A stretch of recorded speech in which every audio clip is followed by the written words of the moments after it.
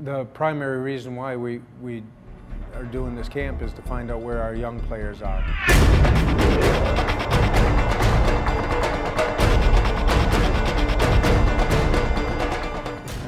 We started off at the beginning of the week, the very first day, with an evaluation process.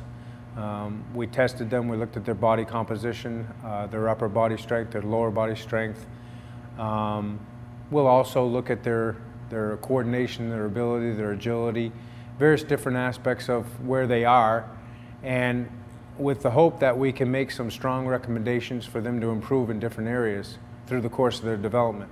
Meaning not just during this camp, we hope to see some changes, we hope to be able to do some things that will help them through the camp, but then beyond, throughout the course of the season. And you know, these are young guys, so you know, we're expecting this to be a 2-, 3-, and 4-year process where they get better in the areas where they're weak, and also their strengths. They're young, where they can make gains all the way through.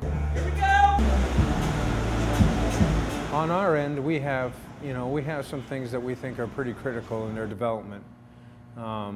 Certainly from a nutrition standpoint, we have to get them to understand the importance of daily nutritional habits, eating properly. The things that are limiting for them as athletes is if they're dehydrated and they're glycogen depleting, which means they're lacking energy, they can't possibly perform at high levels.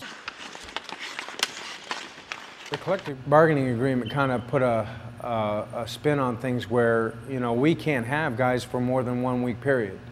So yeah, I think the intensity of this camp has actually grown because of that. You know, we've always had a really effectively intense off-season program design, and we've had guys in for periods of time, and some guys, you know, we could bring in for 2 and 3 weeks, and you know, and it was easier not to have it be so intense, you know, but the progression of our off-season program is intense by itself, but this week I think just by virtue of the fact is that we only have this amount of time has made it a lot more intense.